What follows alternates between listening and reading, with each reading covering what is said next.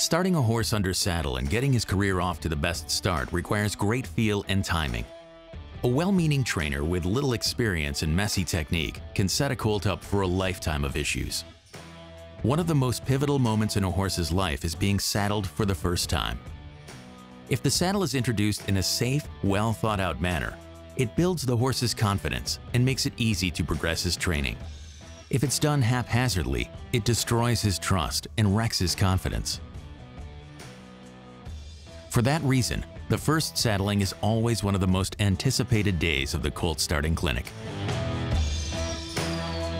Day 2 is a big day for these colts. It's their first saddling. This is a big experience for the colts. It's their very first time wearing that saddle with the back cinch, front cinch.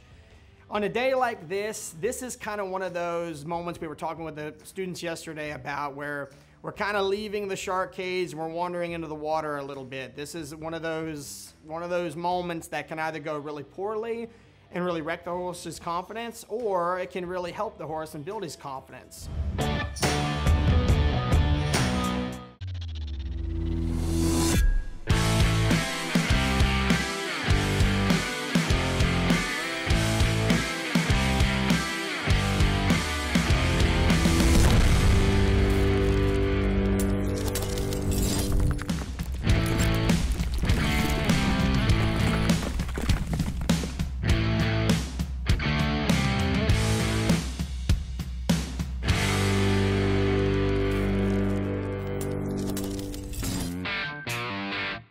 Not only was Day 2 a monumental day for the colts, but it was the first big test method ambassadors vying for their colt starting certification would face.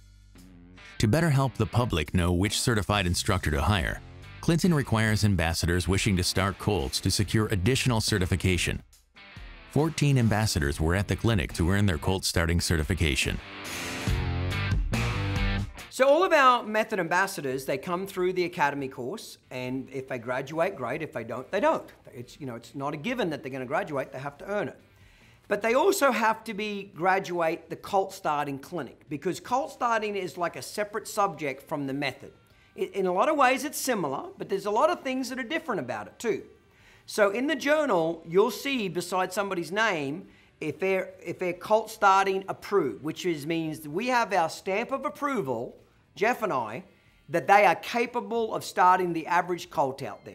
I'm not saying they're capable of starting a 25-year-old wild Mustang stallion, okay? But the average 2-year-old that's out there, we believe they have a skill set to start that and do a good job for you.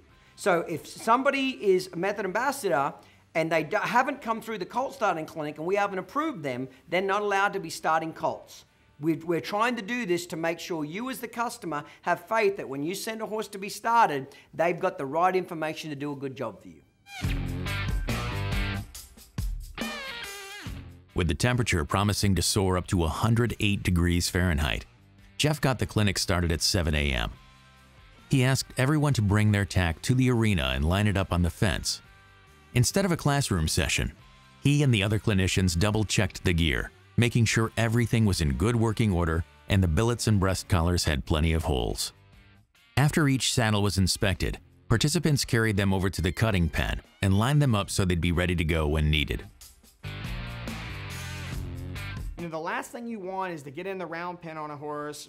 He's a little tied. He feels like he might kind of blow up and want to buck beside you, and you don't have enough holes in your latigo to get that girth done up so you can get away from him. Colt starting can be very dangerous even when done properly. So the last thing you want to worry about is that equipment not being either in good functioning order or just plain and simply not having enough holes in your breast collar or not having enough holes in your back cinch billets or something like that, and you can't get that cinch tight to help keep that saddle in place so it doesn't roll under his belly and wreck his confidence and ruin your day. So we spent plenty of time going over everybody's equipment, make sure they've got enough holes, double checking people's latigos, nothing's about to break, nothing's rotten. Oftentimes people have in their minds, well, my colt starting saddle just needs to be an old junk saddle, something I've got sitting around the barn, it's got cobwebs, and I only bust it out of the barn when I'm gonna ride my 2-year-olds. But the reality is this: your colt starting saddle can be beat up and old and, look worn out, but it needs to be in good working order. we have a lot of saddles that we use when we saddle our personal colts, our 2-year-olds or 3-year-olds. And they're rough looking, you know, they've got some teeth marks on them, they've got some scratches, they've been rained on, okay, they've been, you know, rode hard and put up wet, so to speak, but they're in good functioning order. We keep good quality latigos on there. We make sure all of our offside billets, our back billets are not dry rotted, worn out. You're gonna see on every one of our saddles, if you go look, we have holes punched all the way up to those D-rings. I don't want to be in the round pen messing around with a colt and not have enough holes to get something done the way I need to get it done so I can get in and out smoothly. So it's very important that even though we can't dictate to them exactly what they bring, it's important that we make sure it's functional enough that we can get the job done properly and get it done safely.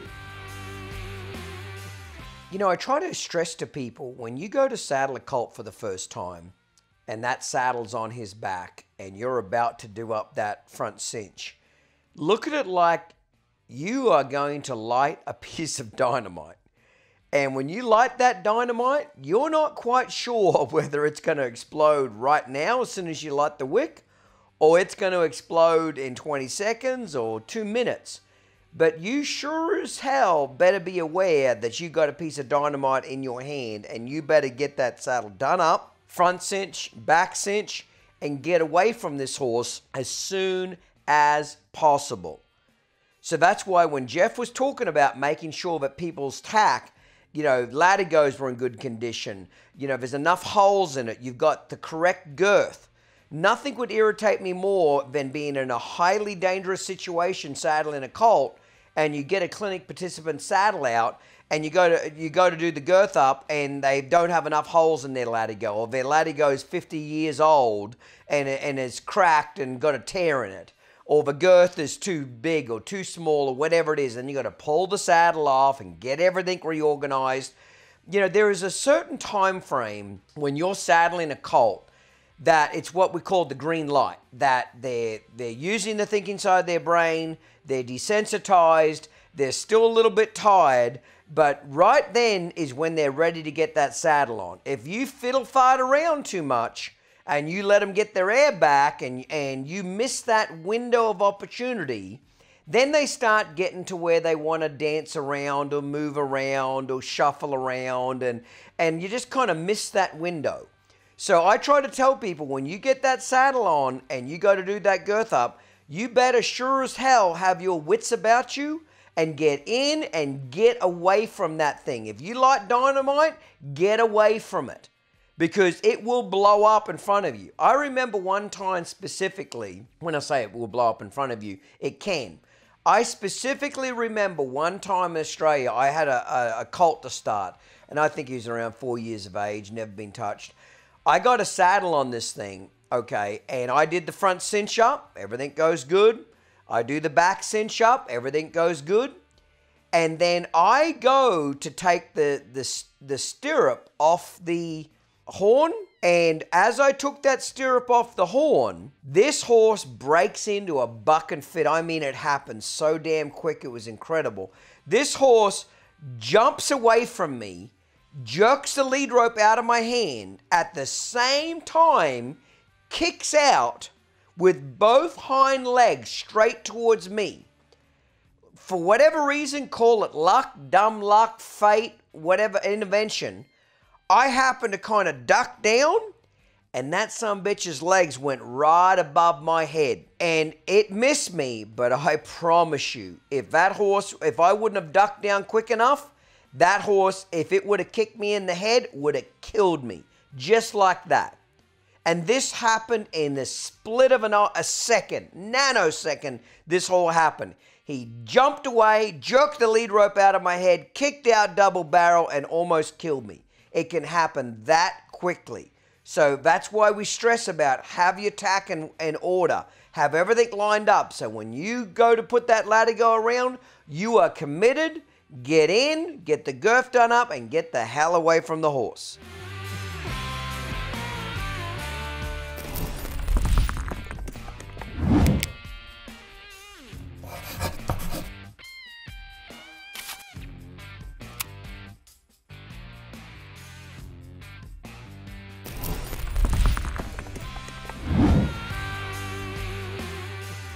Once the gear was squared away, participants brought their horses to the arena and set to work reviewing the fundamentals exercises they'd learned the day before, including desensitizing to the stick and string, lunging for respect stage 1, yielding the hindquarters, and flexing.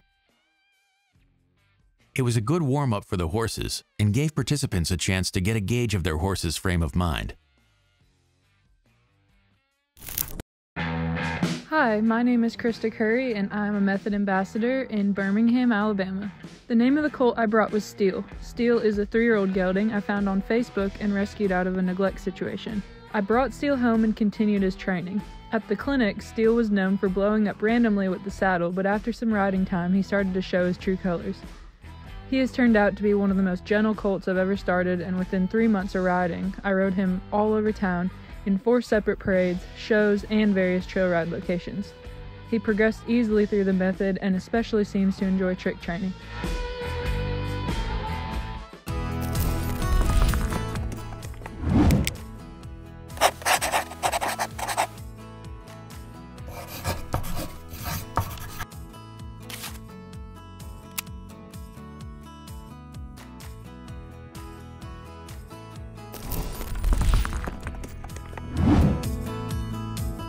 To prepare the horses for the first saddling, Jeff introduced a new exercise, lunging for respect stage 2. The day before, the class had worked on lunging for respect stage 1.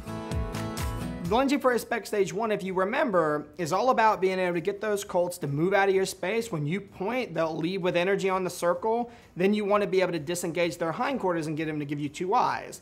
Lunging for respect stage 2 is literally the complete opposite. Instead of pivoting on his front feet and yielding his hindquarters, we'd like him to pivot on his hind feet and yield his forequarters. So if done correctly, what it should look like is the horse doing a little rollback on the ground. Okay, so when we step out in front of the drive line, we take one big step out in front, and when we point the new direction, I'd like the horse to roll over his hocks, turn 180 degrees, and trot or lope off the other direction. Lunging for respect stage 2 is really important that you get this done because it's going to help you get more control of that horse's front end. The horse's front end is where the majority of their pushiness comes from. You think of any situation where the horse might bite you, push you, step on your feet, run over the top of you. It all comes from that head, neck, and shoulder. So the more lunging for respect stage 2 that you do, the more you get that horse moving his front end away from that pressure, the more of that pushiness you're going to get out of them. It's going to be much easier for you to get them to change directions. Method Ambassador Josh Standen demonstrated the exercise with participant Wyatt's gelding, as Jeff talked participants through the teaching stage. In stage 2 of the exercise, you're looking for the horse to stop and get back over his hocks. In order to get the horse to stop and roll back, there are 6 steps you must follow. Step 1. Turn your palm up. Step 2. Place the stick in your hand. Step 3. Slide your hand down the rope.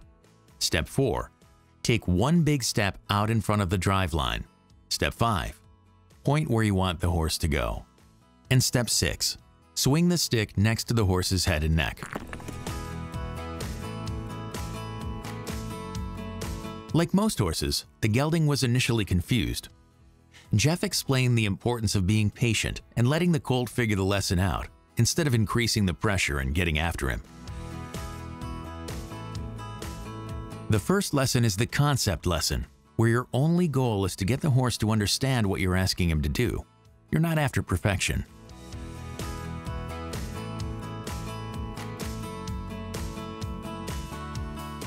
After the demonstration, participants set to work teaching the fundamentals exercise to their colts.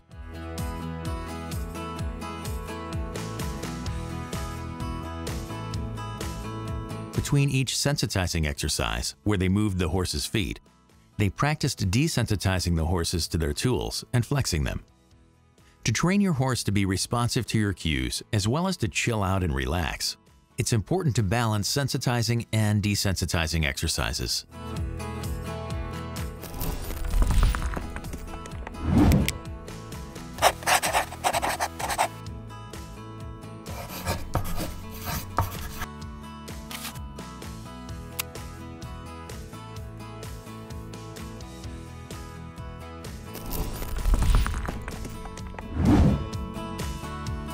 Before moving on to saddling the horses, Jeff taught the class one more exercise. Desensitizing to the rope around the belly prepares the horses for feeling pressure around their girth and flank areas. It allows them to get comfortable with the pressure before they feel the cinches done up for the first time. Something that's really important when you're preparing a young horse to be saddled, this could be a problem horse or it could be a colt that's never been saddled in his life, is desensitizing to the pressure of those cinches around their belly. So the way that we like to do this, we like to do this with the lead rope around their belly.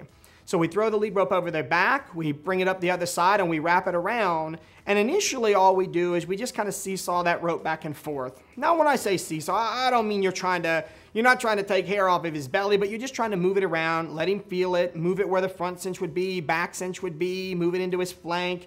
And what I'm looking for here is I want those horses to be comfortable with that feeling of that rope moving around under their belly. You know, it's not very common that a lot of people with their hands really rub the horses much right in the middle of their belly like that. So it's a bit of a new feeling. So once they're comfortable with that step, then we move on to the very next step, which is actually starting to put some pressure on and sort of replicate that cinch pressure. So what we do, we get the horse's head bent slightly towards us. We take that lead rope around their belly and we kind of cinch up with one hand and we cinch down with the other hand and apply some pressure where that front cinch would be. A lot of colts, when you first do this, will do all sorts of silly little things. They'll want to move around. They might bite at that pressure. They might want to kick at that pressure. That's why I said you got to stand up there by the shoulder. You got to keep their head bent towards you in case they do something silly, okay? And the key here is you don't take that pressure away until they stand still and they relax. So I'm going to keep repeating that in that one spot until I basically have no reaction whatsoever. I want to be able to pick up on that cinch and pull it tight, and the horses just stand there completely relaxed and kind of have a bit of a numbness to that pressure. Then I'm going to start moving it back more towards our back cinch, and I'm going to go up and down his belly like that until I've got as much of that defensiveness and resistance out. And that way, when you go to do this with the cinch, you could certainly just saddle the horses and throw that saddle on them and pull the cinch tight, okay? And you could probably get away with that on a lot of horses. But you're going to get some colts that are just, you know, they're kind of cinchy enough, they're funny enough and thin-skinned enough that you're not going to be able to get away with that. And those are those kind of colts that when you go to do the cinch up tight, you'll barely get the cinch up tight and they'll start bucking right beside you. So take the time that it takes to prepare them for that pressure. It only takes a few minutes to spend a little time, desensitize them to the rope around their belly, and then when you go to put those cinches on, at least they have a feeling of something constricting around their back and their belly, and they're much more likely to have a successful saddling. After everyone had practiced the exercise, Jeff asked a few horsemen to put their horses in the round pens, and had the other participants take their horses back to their runs. Then everyone gathered around the round pens for a saddling demonstration.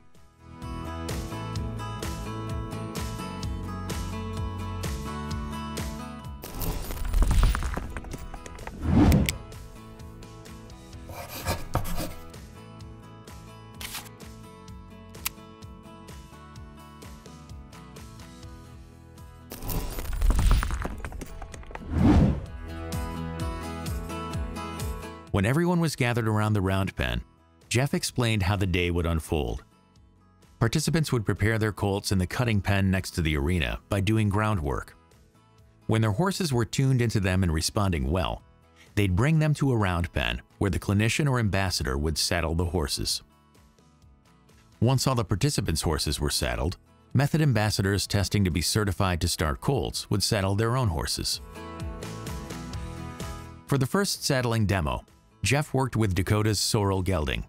So here's what we're going to do. Even after you guys prep them, we're going to do a little prep work in here to make sure that we got the colts under control enough to get the saddle on safely, okay? There's a bit of a sweet spot when you're saddling a colt where they need to be in this sort of zone where they're willing to stand still, they're comfortable, they're relaxed, they're flexing well enough. So we're going to take our time in the round pen and make sure we do this right. So what I'm going to do now is a little bit of lunge in stage one. There we go. If you go do all this, let's say you guys go prep them in that cutting pen. You get them prepped, they're doing pretty well, and then we let them stand there for 10, 15 minutes. You're out of that kind of green light zone that I would call it. You're out of that time frame at that point, okay? They've sat there, they're back to kind of looking around and messing around, and they got their hair back a little bit, okay? At that point, you need to go re-prepare those colts. I'm not trying to tell you that they just need to be out of air to saddle them, okay? But they've got to be willing to stand here while you get that saddle on. You see how when he kept running to my right, or my left rather, you see how I just kept shortening up the rope? Don't try to wrestle with him, okay? Keep shortening up the rope so he can feel you pointing. If he's not getting it, go a little shorter. Still not getting it, go a little shorter, okay? The more you point with slacking that lead rope, especially in the beginning, the harder it is for them to find this feel. See how when I point, see how it pulls on the halter? Now, I'm not trying to pull him forward necessarily, but I want him to feel it, okay? Looking for inspiration?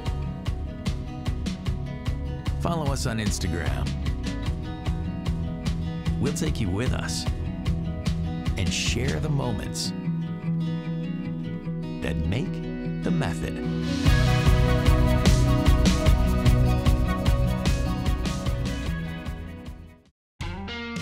I'm gonna gather my rope up. We're gonna do a little lunge in stage 2, so shorten up my lead rope a little bit. Step out in front. There.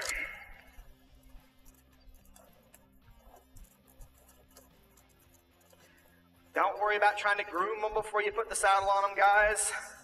Just dust the sand off their back. See how I shorten up the rope? There. That way I can pull on his head a little bit more.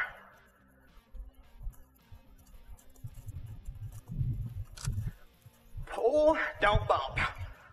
Pull. When they're really running sideways like that, the more you start jerking on that rope, the more they're just gonna run sideways. They're gonna throw his head upside down, he's just gonna run sideways. So I just step to the side and pull. If I need to use 2 hands, I'll use 2 hands.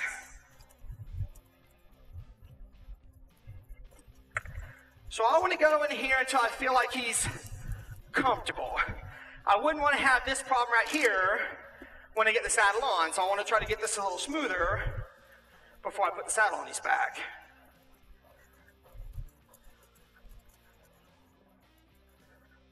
Now, we picked this colt because with any luck, he actually might buck with the saddle a little bit. Now, it's hard because you really can't tell. Just because they're spooky or maybe a little thin-skinned doesn't mean they're going to buck with the saddle. I've seen some of the quietest, just dog 2-year-olds go off like mad with that saddle. See where I put the stick? Put it up there by his jaw. That doesn't mean you have to whack him with it, but get it up there. Have it as a bit of a block. Let him run into a little pressure when he's running sideways. Step. See that right there? Pull. Get it up by his jaw. Pull. Get it up by his jaw. Because if you have to swing at his jaw from way back here and you just kind of Hail Mary, swing it up there, you're a lot more likely to hit him in the eye. There we go. Pull. See how he doesn't really respect that drive line, does he? When I step out in front of his nose, that's his cue to stop. Step out in front. There. A little smoother. Even there, you notice he went, but look where the stick goes. Up there. Up there.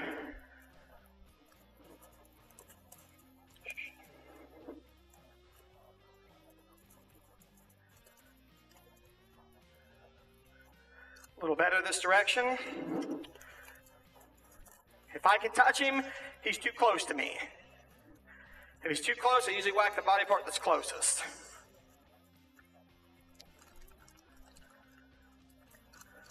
That was probably his best one yet in that direction.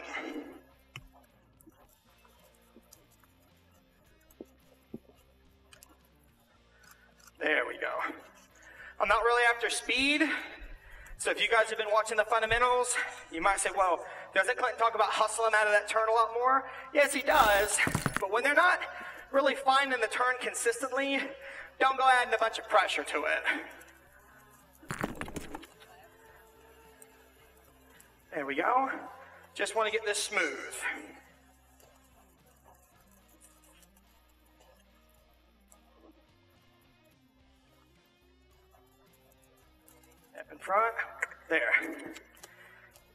Even there, see how during the turn, how I had that stick up? It's like a block. It's like putting a fence in his face. Get the stick up, there. It's like a block. And I'm gonna keep doing that till he's really, really good at this.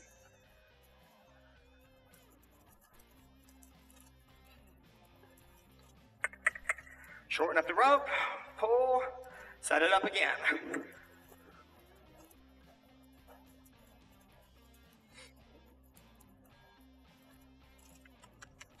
Tap, tap, tap, tap.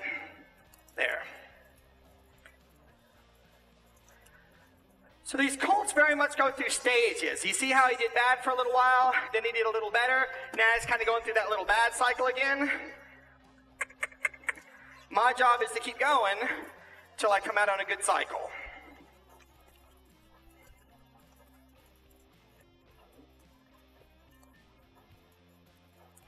Almost ready here. There we go. A little smoother. There, not too bad there. Okay. Yield. Okay, let's bring him to the center. Really get in the habit of doing all your desensitizing if you're going to be in the round pin, in the center of the round pin. Because this is where I'm going to want to saddle him. I don't want to saddle him anywhere near that fence. In case he goes to mash me up against that fence, I don't want to be pinned between something.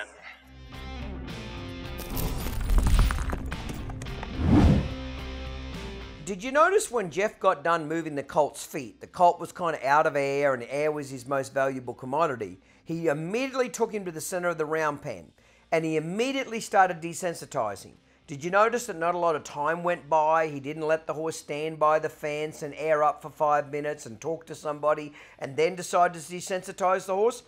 The secret to desensitizing the horse to whatever they're frightened of, whether it's a lead rope, stick and string, plastic bag, human being, you must immediately go from moving their feet to desensitizing them. You must make them connect the rest with the spooky object. It is crucial that when you desensitize, you do not have a gap or a time space between when the horse's feet stop moving and then you actually start the desensitizing process. It must go from one immediately to the other. Another key factor is not letting the horse rest near the fence.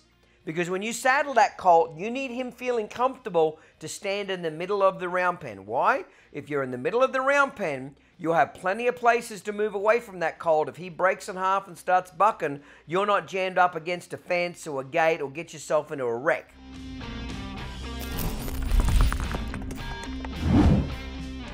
You've always got to be kind of thinking to yourself, guys, worst case scenario, how do I come out of the deal?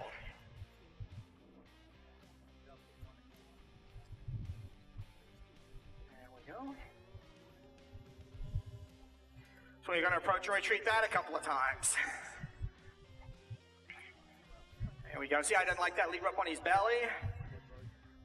Whatever it is he's frightened of, just keep repeating it until we get that jump out of him. I don't want to go reach for that cinch.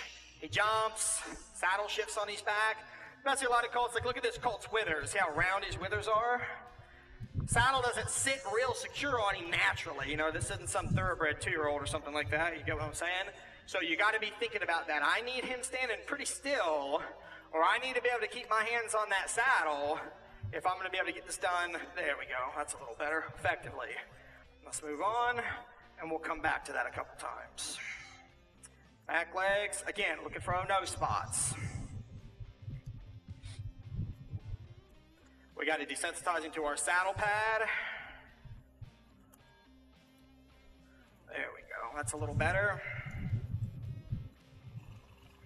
We're gonna flex him, a little better. So right now, there is a bit of a window of time that I've got here, okay? We've got him lunged, we got him kind of thinking, we got him paying attention, using the thinking side of his brain. I don't have all day here to mess around with this. I've got to get to my other tools first if I'm going to be able to get this done without, by the time I get that saddle on him, I don't want him kind of back to using the reactive side of his brain. The crowd's getting anxious, they're throwing hats at him. You see how I got to kind of get moving? Okay. It's a spectator sport, guys.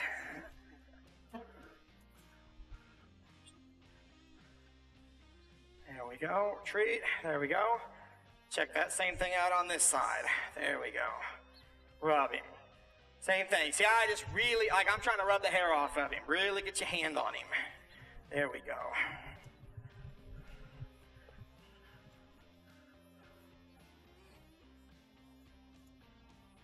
There we go.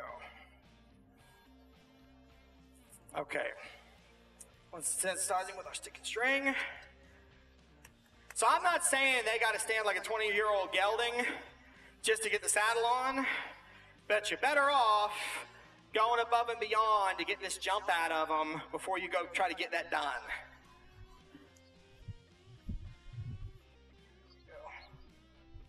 So I told you guys yesterday, the first saddling, first ride, first 3 rides really, first saddling, first ride, those are big confidence boosters for the horse. So if you do this incorrectly and this goes poorly, I'm not saying you can't fix it, but it takes a lot of work. It takes a lot of work to rebuild their confidence. There, I like that. Look at his lips. Front legs. There we go. So again, read the green light. If he's giving you the green light to stand, move on. Now, what would I do if he was really bad about wanting to stand here after I'm done with this? Just go lunge him again. Just go repeat it. If I don't feel like he's ready, we won't saddle him. And we'll just repeat it, we'll prepare him. Here we go. There we go, right line leg cocked. Every chance I get, I'm gonna throw that lead rope back out behind me. Not because I'm worried about it getting wrapped around his feet and tied off around his leg or anything crazy like that. But what it can do from time to time is they'll run forward and they'll catch that lead rope and it'll jerk it out of your hands.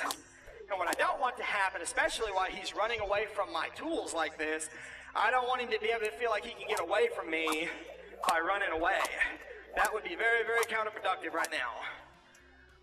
I want him to think the only way to get rid of that stick and string, spanking the ground, is to stand still and relax.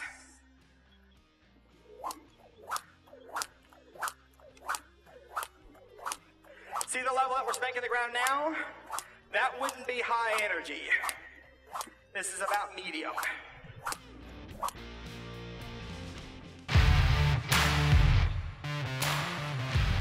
Like what you see? Then get the app. Join the club and watch it all. Anytime, anywhere, on any device. Experience the mobile method today. We'll do it out in front. We're going to repeat that lead rope around his belly, and we're going to start desensitizing to the saddle pad. There we go.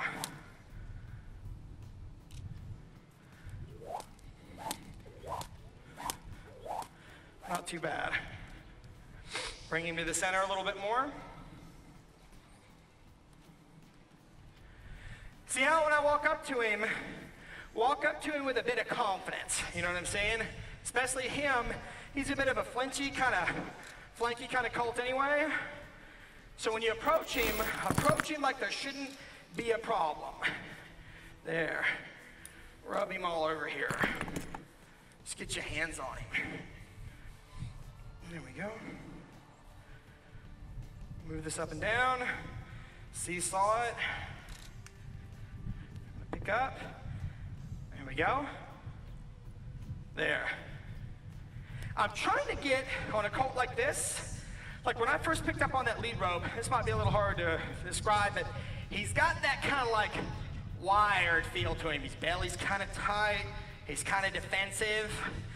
I'm trying to kind of get a little on a colt like this, a more kind of a doughy feel. I want to feel like I'm squeezing this around a big old bean bag, okay? I want him just numb there to that cinch pressure until he just ignores it. There. Let's go flex him here a little bit. Here we go. When you guys are preparing those horses, lots and lots of this flexing. Get them really comfortable there and here in this bent position. There.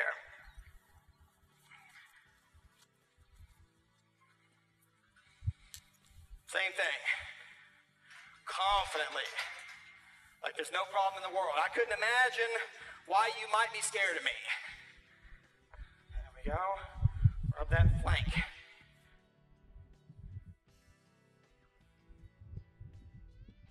There we go.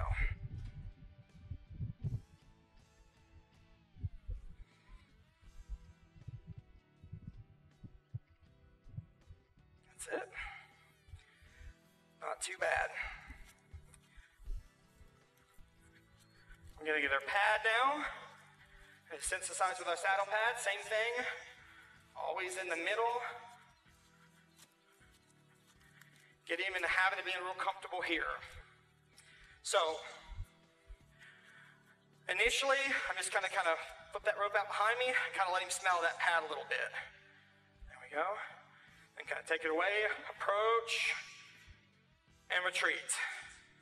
Approach, and retreat. There. When he shows a little interest in it, now I might just kind of start moving it up and down. There we go. Kind of throwing it on and off his back. Kind of treat it like that lead rope. On and off his back. On and off his back. Now something that I'm kind of looking at whenever I'm throwing a saddle pad on and off, I'm kind of looking at his back a little, guys. What's his back doing? Is his back really flinching and getting tight? I can see his back just before I throw the pad on there. Is it flinching and really getting tight? Or is he standing there numb as a post? Okay? I really want to pay attention to that because that's going to tell you a lot. Because when you go to throw the saddle on, obviously that's going to have a little weight to it. See how short I got that rope? Don't pull his head on top of you. Don't put him in too much of a bind, but don't be letting that head get too straight. They might be able to turn away from you there. There we go.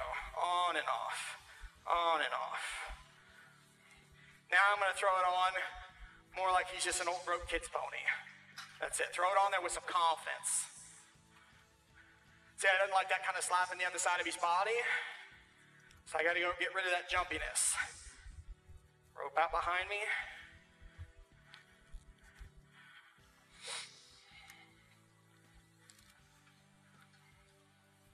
There we go. On and off. See where his head is? That's a good amount of tip at this point. No more than that, otherwise he'll feel too trapped. Let's flex him a little with that pad on. There we go. I like that, him being able to have his head bent, kind of see that pad out of the corner of his eye. That'll scare a lot of colts. There we go. And let's go repeat that again. See how I'm standing up here by his shoulder? There we go. That's it. Move that pad back and forth, up and down his neck.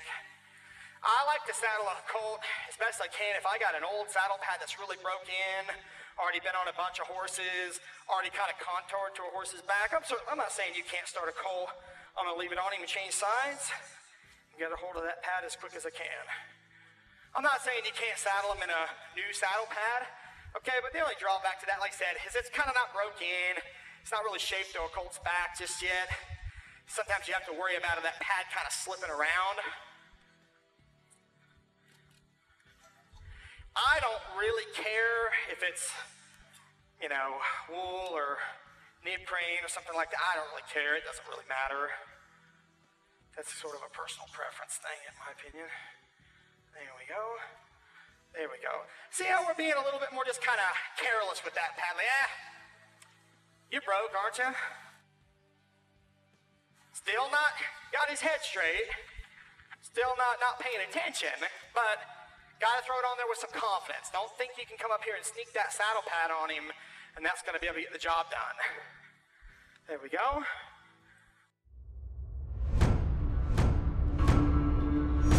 Want more? Get more. The No Worries Club is the best way to get the most out of your training experience. Stick around to find out more. Hey mate, Clint Anderson here. For the past 20 years, I've devoted my life to creating the best training tools and videos available to help bring my method to you. But there's only one problem. You can't bring your TV into the arena.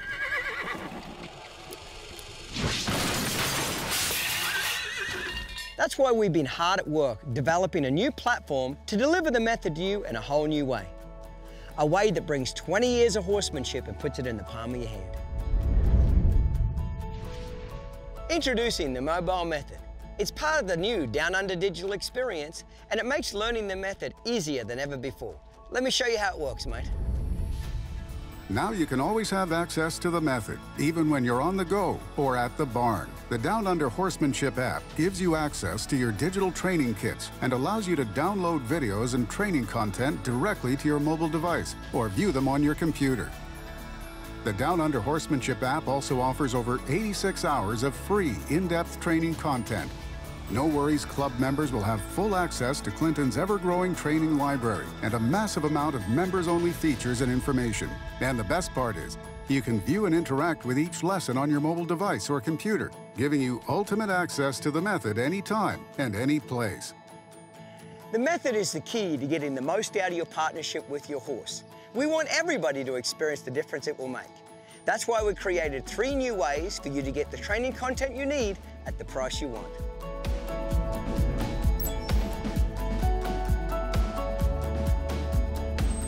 Our basic level allows you to purchase and download training content to your device at our standard price with no annual fee.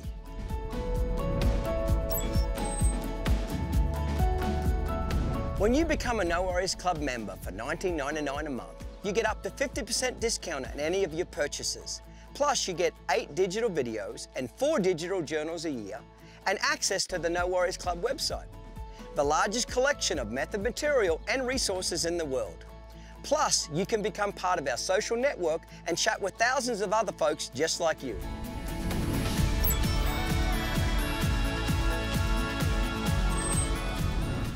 If you want the ultimate experience, mate, the premium membership is for you. You get all the benefits of the No Worries Club, a printed copy of our No Worries Club quarterly journal, and access to all of the method and the Professional Series Kit training videos. Altogether, that's thousands of dollars of horse training and 20 years of horsemanship delivered right to your fingertips.